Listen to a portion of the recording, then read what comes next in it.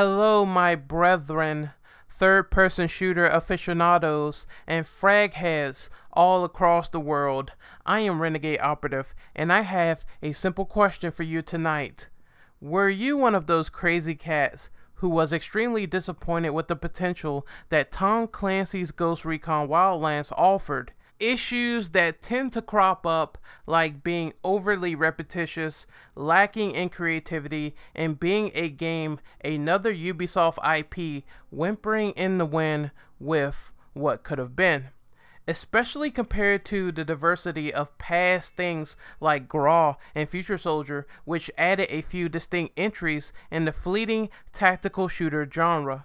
Well, you can bet your freaking ass that Ubisoft will rip those core mechanics that were near and almost never dear to your heart and paste the essence of Ghost Recon Wildlands in yet another competitive backdrop called Ghost War PvP.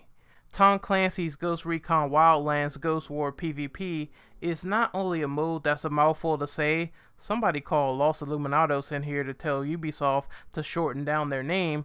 Anyway, I digress. But Ghost War is everything you would have expected from this proposed update, along with a few things that need to be questioned, that need to be addressed. I managed to get some hands-on time, which equated to like 4 solid hours with this beta. As described, it's an overglorified player versus player mode in the backdrop of Ghost Recon Wildlands. Sadly, if you did play and download this beta exclusively, then you'll realize that a lot of the classes make you feel like you got neutered like Mighty No. 9 did on prom night. A lot of classes are not accessible. The classes I did play, however, had different options for my tour on the battlefield. These perks range from having unique properties like differences between the tank class, which allows players to take a little bit more damage and divert intel away if your team is compromised. The multi-class recruit option, in some ways, his similarities does remind me of the recruit in Rainbow Six Siege. I get those Vietnam flashbacks because the recruit is always a jack of all trades, but not necessarily a master until he's in the right hands. He has the most bland and boring and basic loadout, but you do get interchangeable weapons like the machine guns, the grenades, and the sniper rifles. The recruit class also had that basic drone perk, which I don't think could be swapped out, where you can scout out enemies over a certain distance on the map.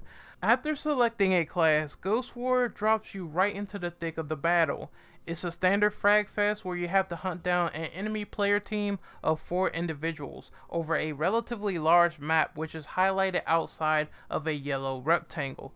This kill cone basically tells you that the map is too big, you go outside of it, you die. So you have to fight within bounds of the mission area, so choose your position wisely. You can scavenge for ammo crates, wait patiently, or play aggressive to your leisure, but be aware, not every skirmish ends the same because not every strategy works the same.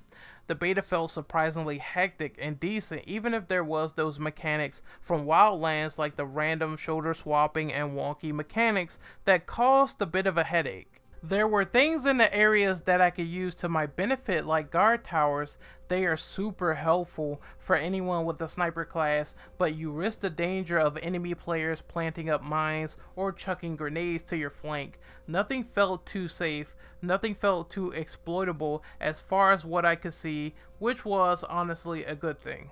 The more I played the game, the more I learned about it, and I learned that there's even classes that can call down unlockable mortar strikes. That's an effective strategy for clearing out potential sniper nests because you see the size of each map you assume is going to turn the meta into a sniper's paradise, but from what I've seen, that wasn't the case. People were getting flushed out and the situation was relatively dangerous. But if you can't beat them, join them, which is what I did. Over the course of my play sessions, I picked up a sniper rifle and it was fun. I am still iffy about the way the revive system works. If you're heavily damaged, you don't outright die, nor do you bleed out, so you can always be picked up by the other team members during a match, provided the whole team isn't down.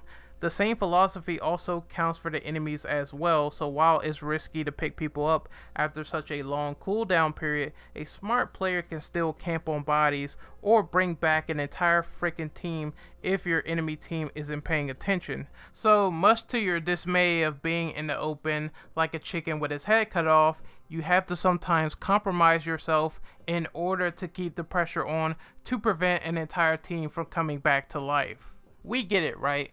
The aforementioned revival cooldown risks, the mechanic involved, it takes forever to do and pick your team member up, you can get sniped. Is there any awards for this factor? Is there any awards for Ubisoft putting this into the gameplay? And wildly enough, I would say yes.